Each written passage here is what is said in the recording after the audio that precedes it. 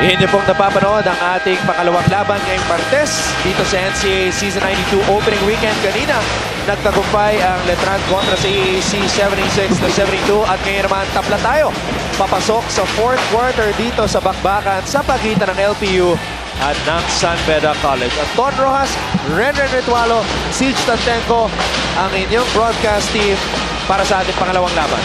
What a third quarter that we have. Una muna, strong start by Beda. Pero nagkaroon ng late surge itong mga Pirates. Kaya natay nila itong ball game. Adrian Alban. A good showing sa third quarter. Wilson Baltazar para sa kalamangan yon. Sayang. Oo, yun yung sinasabi ko kanina. Pwede sila lumamang. Pero hindi lang nila ma-shoot yung panlamang nila. Eto pa, ang ibibigay sa 5-point swing by the Beda Red Lions. 3 points ang binanat ng isang leon. Big shot by Jomari Presbitero. And as a sophomore, he showed a lot of courage taking that shot. Yes. And speaking of courage, Baltazar letting it fly. Back-to-back misses para kay Baltazar. Sara, binigay kay Mocon. Binalik kay Presbitero. Tangkwa, nagbabalik sa ating laro. Sara for 3. Masyadong malakas. Foul by Dan Sara. Sayang yung mga fouls yun. Dapat bumaba na siya for defense. Looking at the LPU bench. Wow, 14 big points for the LPU Pirates. Samantala nung first half, 0 sila, wala. Pero nung third quarter, 14. Grabe talaga. Maganda rin yung sinabi ni Coach Topex nung halftime siguro sa kanila. Adrian Alban. Tatlo ang kalamangan ng Red Lions. Mukhang natapilok din si Mike Harry. Oh no, that's not a good sign. Yeah. But he's still walking. Iba ata ang pyesa niyan eh. Mala Iron Man yan. Yun. Itong si Mike Harry. Natumba si Donald Tangkwa. Ay, nahawakan pa ni Mike Harry yung kanang paa niya. Oo nga. Oh. Umiika-ika itong si Mike Harry. He's grimacing in pain. Yes. Napapakiwi itong si Mike Harry. Let's see kung ano magiging reaction niya dito sa pagkakatapilok niya. Uy! Wild pass by JV Mocon. Walang tinawag na foul. Babalik ang bola dito sa kupunan ng LPU. Hinigpitan lang ni Mike Harry yung sapatos niya at tumakbo na. Pwede na ulit. Wala nang retape eh. Wala na, pwede na. Higpitan ko lang yung sintas ko. Adrian Alban earning his minutes today para kay Coach Topex Robinson. Ayaay, umatake, binigay kay Bulawan. Tapos, labanan para sa loose ball, napulot ni Presbitero. Presbitero, binigay kay Mocon. Pats for 3. No.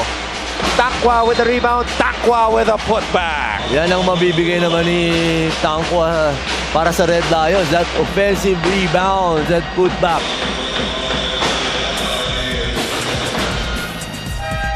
Wala siya sa posisyon, no? Makita mo, nandun siya sa likod ng isang Pirate, pero nakuha pa rin niya yung rebound. Hindi masyadong nakatalon si Mike Harry. Yes, oo. Kasi yung sapatos niya, masyadong mahigpit naman. Baka sobrang higpit naman yung sapatos niya, kaya hindi siya nakatalon. 5 ang kalamangan ng Beda. Donald Tangkwa hindi naglaro sa third quarter. Yes. But he's trying to get back in the groove. Siyempre, kasama sa coaching staff ng LPU, si The General, Romel Adugol. Yes, andyan rin si Gary David. Oo. Nakita ko yun, nandun sa sideline eh. El Granada. Siyempre, assistant coach Jeff Perlas and Gilbert Malabanan also there. Gilbert Malabanan. Kakampi ni Topex Robinson yan. PBL days pa namin. Baltazar. Short. Rebound. Kanino mapupunta? Napulot ni Presbitero. Binigay kay Mocon. Binigay kay Pats. Davon Potts with a basket. Finally, Potts scoring a basket. Kanina pa umaattempt, pero ngayon, nakuha niya yung 2 puntos na yun. 72-64 in favor of San Beda. Nagbabalik ang ating paboritong segment dito sa ating NCAA coverage, ang Smile You're On Cam segment.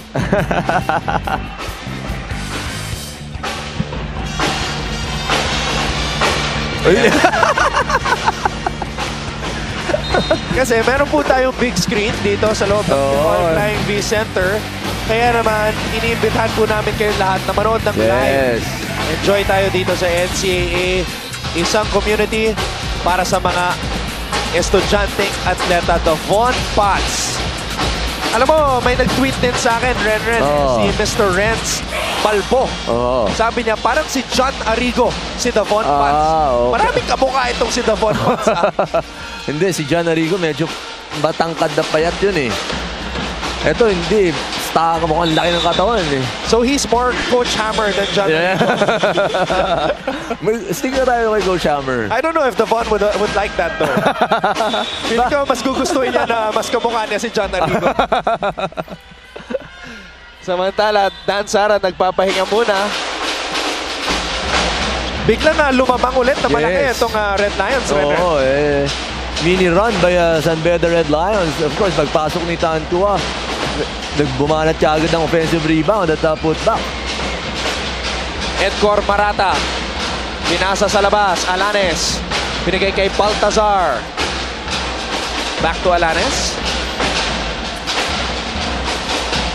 12 to shoot. Alanes pumunta sa baseline. Tinabas kay Marata for 3. Edgar Marata with a big-time shot. Yes. Sabi mo, that's a big-time shot coming from Marata. Pahirapan pa yung tira na yun. Tangwa kontra Mike Harry. Wow. Hindi na tumalon. Ito si Tangwa. Nasa harapan niya kasi si Mike Harry. At hindi na naman nakatalon itong si Mike Harry. Yes. Hindi rin tumalon, di ba? 74-67. Mike Harry. You know, he's not looking for his shot, Renren. Medyo nagiging passive si Mike Harry dito. Mukhang may iniinda nga. Serafica, hindi na ipasok ang shortstop pero nakabawi agad. Balikan muna natin si Siege Tantenko. Siege? Yes, Anton, with an upset within reach, ano ang kailangan gawin ng LPU Pirates? Ayon sa kanilang assistant coaches, nahirapan ang team dati kasi kinukulang sila sa selflessness. Ngayon, paalala ni Coach Topek sa kanilang huddle, we need better ball movement. Keep passing the ball, get those rebounds, and attack from the three-point line. That's just what we saw earlier in that last play. We'll see more of that later on. Anton, Renren? Maraming salamat, Siege. Renren, your comments on that report? Yeah, tama. Yun ang kailangan gawin ng LPU in order for them to win this ball game. Move that basketball. Because San Beda Red Lions is on their zone defense. You have to move that basketball, move quickly para makahanap ka ng open man. Whoa, field goals in the fourth quarter. Pirates 2 out of 7. Sa San Beda naman 4 out of 7. Serafica. Kapos at tira, offensive rebound. Napulot ni Edgar Marata. That's a no-no for Coach Jamaica. Offensive rebound out of a free throw. Marata. Gutsy shot attempt there, but it was too strong. Bocon. Hinahanap si Potts. Potts lets it fly. My! Oh my! Finally, Potts getting a three-pointer in this fourth quarter. Kung maalala nyo, si Potts gumawa ng 9 na puntos sa fourth quarter laban sa Letran. Mukhang ito ang paborito ni Davon Potts. Crunch time. Yeah, fourth quarter, the payoff period. Because right now, Davon Potts has 5 of his 12 points here in the fourth quarter and he still have a long way to go. At si Baltazar medyo tahimik na, hindi na masyadong nag-iingay dito para sa mga pirata. Wala pang na-shoot si Baltazar dito sa fourth quarter. Medyo tahimik kasi he's a marked man right now. Alanes. Oh, what a response. Grabe ang rest back ng LPU. Set shot. Long range shot by number 13 of LPU. Meron ng 9 na punto si Shaq Alanes. Yung second half, medyo nag-agresibo to, ha? Oo. Siya talaga yung isa sa mga inaasahan sa scoring. Sa mga gwardya, si Shaq Alanes. Shaq Alanes. And would you believe his dad almost called him Hakim? Hakim? Pare, ang pinagpilian ng kanyang tatay na si Peter, Hakim or Shaquille. Kasi pinanganak si Shaq Alanes noong 1994. Wala si Charles or si Michael? Wala eh. Shaquille or Hakim lang daw eh. Big man pa itong tatay ni Alanes. Yan, si tatay Peter, ang tatay ni Shaquille Alanes. Wala din si Karim. Shaquille ang pinili. Kaya lang hindi siya lumaki katulad ni Shaq eh. 12 points para kay Devon Potts. Sabi mo nga, maaga pa to. Pwede niyang itay yung career game niya, last game. Marata, umatake. Tinabas kay Baltazar. Baltazar umatake, may tinawag ng foul. Oh, continuation para kay Baltazar. And one for him. Big time shot for Wilson Baltazar. First 2 points in the fourth quarter para kay Baltazar. Binangga ni Raj Tonko. Again, ulitin ko lang LPU is attempting to do the seemingly impossible today kasi isang beses pa lamang in 10 meetings na nanalo ang mga Pirates sa Red Lions dito sa NCAA. Oh, misses free throw. Ito si Baltazar, uncharacteristically. Suntok sa buwan yun, ano? Mga ganyang stats. Pero sabi nga niya, it's a new season. Season 92 is a different one from last year. Nakikita natin, ibang-iba talagang nilalaro na itong mga Pirates. Panibagong kabanata, panibagong pagkakataon para makamit ang kampyonato. All 10 teams want the same thing. Yep. 10 kulay, isang laban. That is the theme of NCAA Season 92. And what a big-time recruit. Mike Harry and Susu.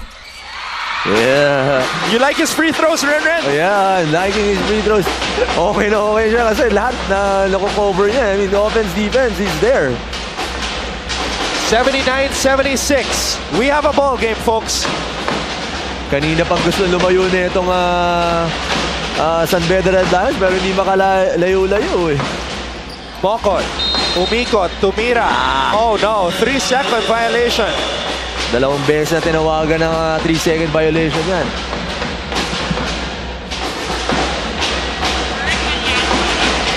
A representative from the NCAA Policy Board, Mr. Hercules Calyanta.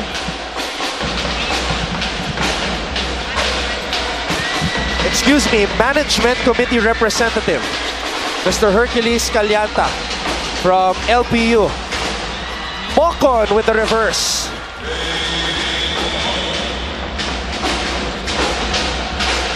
(81-76) under 4 minutes. Kaya pang habulin ito ng LPU. Marata. Boom! Big time shot by Edgar Marata. Kanina pa tumitira ito ng mga pamatay sunog. Itong si Marata. Gustong lumayo ng San Beda pero di makalayo-layo. 11 puntos na ang naitatala ni Edgar Marata dito sa bakbakan na to. Kanina pang third quarter gumagawa itong bench ng LPU. Presbitero. The switch comes. Presbitero with a crossover. Nahirapan sa depensa ni Ensusu. Naago ang bola. It is Pirates basketball. 81-79. Where's Tangkua? Tangkua kanina. Ang dali ng basketball for San Beda but he's in the bench right now. Bokon blocks Baltazar. Ayay on the inside. Tabla na ang ating bakbakan. Right there. Tangkua is about to sub. LPU on a 9-2 run. Nagawa nila yun dahil wala si Tangkua sa loob. They're attacking that basket. Walang shot blocker doon para sa San Beda. Tonko, umikot, tumira, kapos. Rebound again. Chance to get that lead para sa Pirates. Again, the Pirates did not lead. Their last lead was the first quarter. 2-0 after that shot by Mike Harry. Wilson Baltazar gives back the lead to LPU. Big shot by Baltazar in front of Noah. Hands down, man down. A star is born for LPU 24 big points for Wilson Baltazar. Ang ating mga ManCom representatives, Attorney Reynold Monsayac from San Sebastian on the left side of your screens. Behind him, Dax Castellano, my high school coach, representing College of St. Benilde, at syempre representative mula sa JRU, Paul Supan. Now, ito yung panabla mula kay Jesper Ayaay. At ito naman yung nagpalamang. Ang ganda ng setup job ng LPU para sa jumper ni Wilson Baltazar, but it was a good read coming off the screen itong si Baltazar. Lamang ang LPU, 83-81. Pats umatake, Pats with a game-tying basket. Hindi mo pwede dikitan itong si Pats, iiwanan ka talaga. Parang nawala ka agad sa harapan niya si Alanis eh. 7 fourth quarter points for Davon Pats. Mahilig sa fourth quarter. Baltazar, he's got the hot hand para sa LPU. Mike Harry, hinahanap si Marata, hindi mapasahan. Ayaay has to fire. Ayaay! Hang time by Ayaay. Nagkapay pa sa taas. Presbitero, binigay kay Sara. Sara, binigay kay Pats for the lead. Davon Pats, are you kidding me? Pats for that big time three. Davon Pats loves it in crunch time. 10 sa kanyang 17 puntos. Nangyari dito sa huling yugto ng ating laro. Alanes for 3. Tapingan ng bola, mapupunta kay Donald Tangwa. Uy, hindi nila nakita si Pats. Wide open for that layup. Sara, his team up by 1, approaching the final minute. Pats wants a clear out. Pats umatake, stumep back, tumira. Davon Pats, Mr. Fourth Quarter. Are you kidding me, Pats?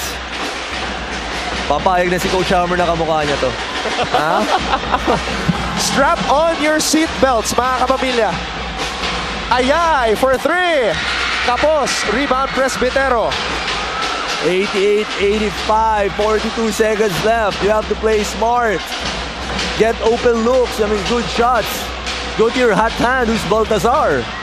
Both teams have 1 timeout each remaining. Bokon. 6 na segundo ang nalalabi. Tangwa. Boom. Big shot by Donald Tangwa. Wow, big shot coming off the bench. Tangwa hitting that long jumper. A potential dagger. Yes. From the native from the Republic of Cameroon. But what about Davon Pats? He has been Mr. Fourth Quarter for the Red Lions dito sa NCAA Season 92. 12 fourth quarter points from this first-year player from the City of Angels, Los Angeles, California, Davon Pats. Woo! Galit na galit, oh. Lamang ang San Beda 90-85.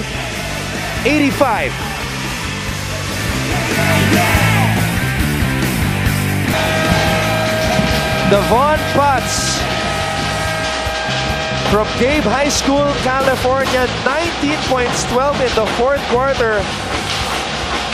He's 23 years old, has 2 playing years to play dito sa NCAA, including this one. But what a start, a roaring start sa kanyang NCAA career. Nagpapakilala talaga kung sino si Davon Pats. Making that crossover, step back, one foot jumper. Mahirap na tira yun. Tignan natin kung ano ang magiging sagot ng LPU. Crucial possession right here. Baltazar, binigay kay Marata. Ang tagal yung play nila. Ayaay, umatake. Ayaay, masyadong malakas. Tapping ng bola.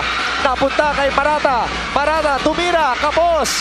And Susu is fouled underneath. Medyo matagal nag-develop yung play ng LPU that time.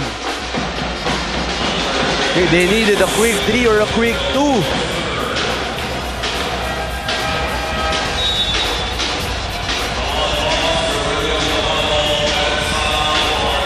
So, very important free throws para kay Mike Harry and Susu. His team down by 5.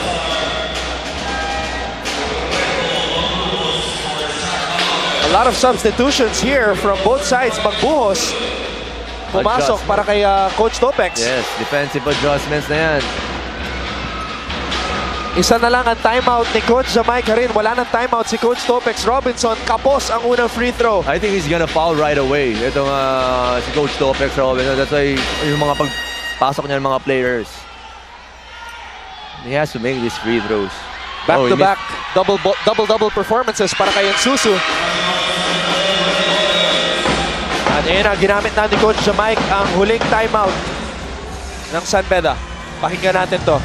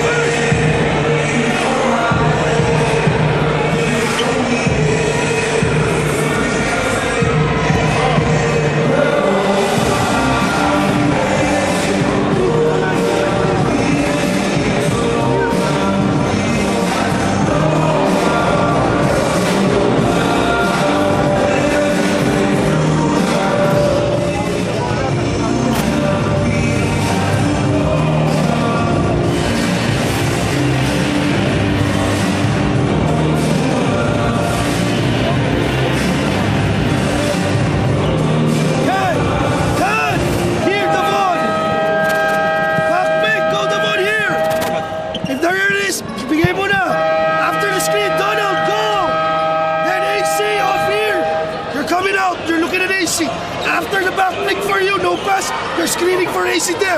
They will switch. You will be free there. Just hold the ball. Okay? Decision maker.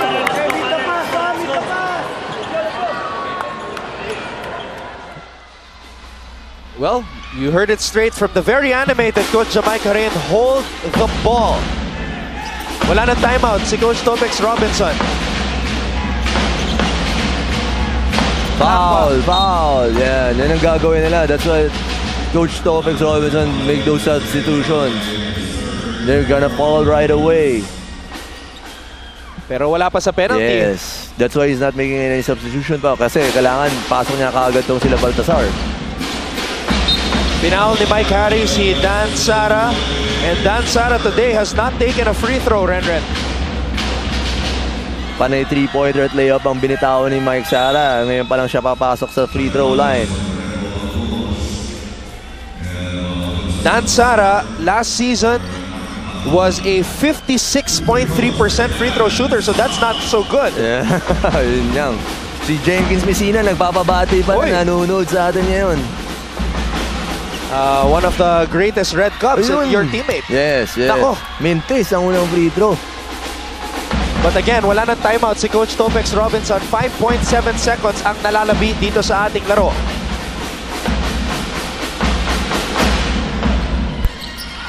Second free throw is good for Sara. No more fouls. Alanes will just have to put this one up. Muntik na pumasok and that will do it. Walang takot na hinarap ng LPU ang pagsubok ngayong araw pero nanaig pa rin ang kubunan ni Coach Jamaica rin ng San Beda College Red Lions 91-86.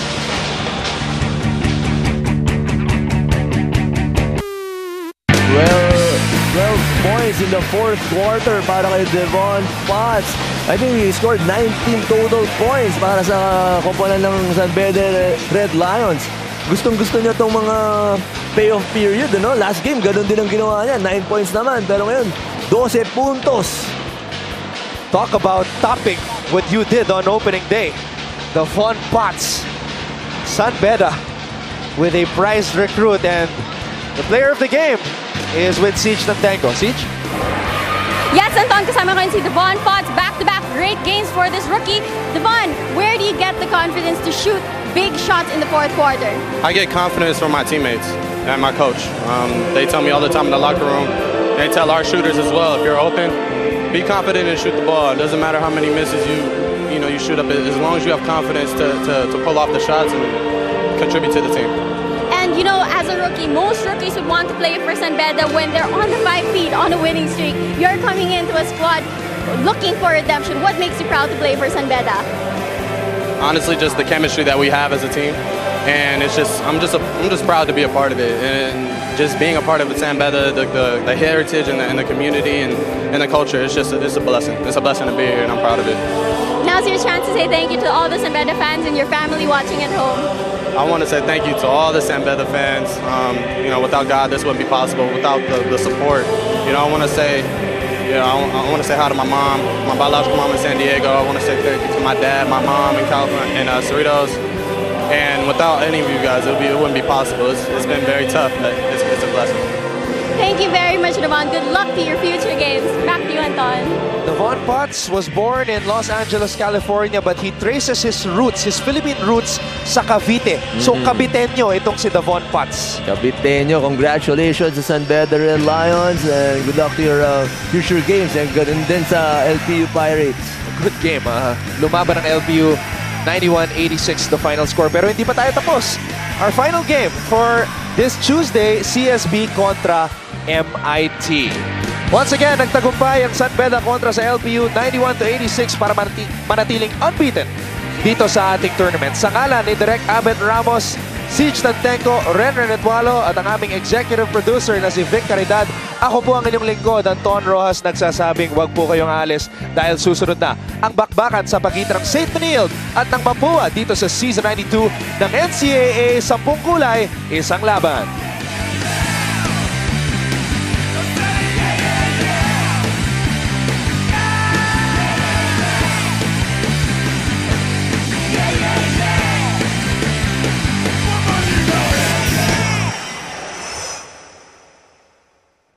To watch the latest game highlights, subscribe to ABS-CBN Sports in Action YouTube channel.